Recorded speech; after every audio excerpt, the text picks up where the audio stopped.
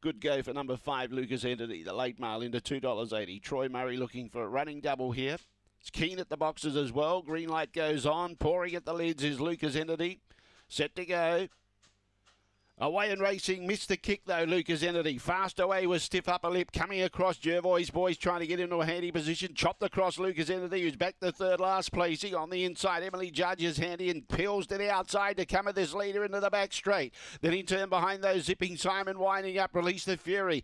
Now Jervois Boys trying to get going again after a check. Lucas Entity's a long way back, so is Surveyor, and also Will I Am. In front though, Emily Judge kicked away. Zipping Simon the only danger. Down the outside, Stiff Upper Lip went wide. But in front is Emily Judge, beats Zipping Simon. Third placing, I think it's Stiff Upper Lip just in front of Jervois Boy on the inside. Behind those, Surveyor made some ground late, but never looked a winning chance. Will I Am was back there with Lucas Entity and Release the Fury. The time was around 31:20.